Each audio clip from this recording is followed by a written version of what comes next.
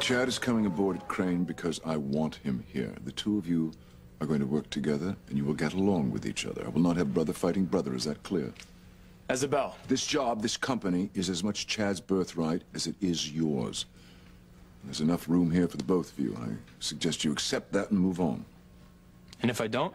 Look, we agreed to table any of this talk until tomorrow morning. No, he also said it wasn't open for discussion. Fox, tomorrow you'll have a clearer head. You won't risk saying things you'll regret. Why don't you listen to Ethan? You can learn a lot from him. Come on. Let's go home. All right.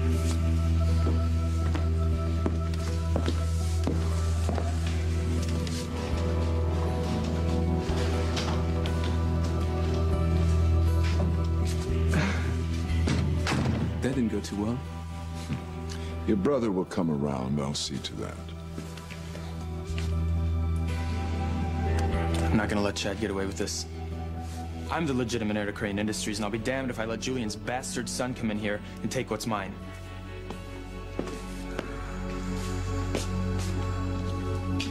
Your office should be ready first thing in the morning, and if you have any special requests, I'll see that they're taken care of. I'm sure how it's set up, it'll be fine.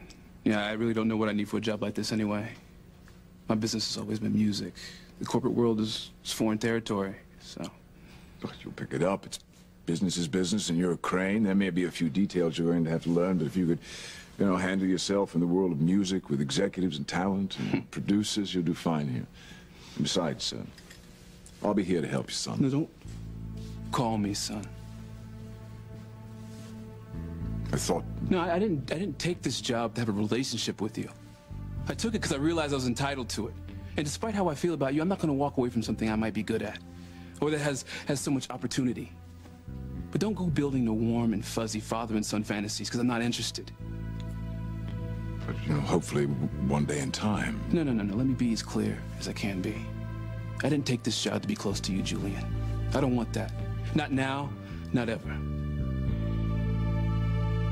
I have absolutely no interest in building a relationship with my long-lost father. So if that's what you want, go watch Oprah. Or better yet, Jerry Springer. Look, I know you're angry, and that's all right. I understand. No, angry doesn't even show up on the charts. When I found out that you and Dr. Russell were my parents, my life was ruined. I lost Whitney, the woman I love most in this world. The woman I wanted to spend the rest of my life with. Have children with. Grow old with. And none of the money or the jobs or the power that comes along with being a Crane could ever make up for that.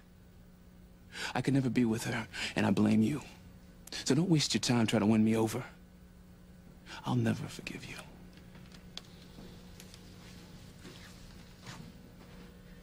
In your shoes, I'm sure I would say exactly the same thing, but hopefully in time that will change. You are my son. Now, how dare you call me? I know you don't want to hear that word, but it's the truth. You can hate me, you can choose not to acknowledge it, but it won't change it. And I will never stop loving you. I'm glad you came to work here at Crane Industries for whatever reasons. I'll see you in the morning.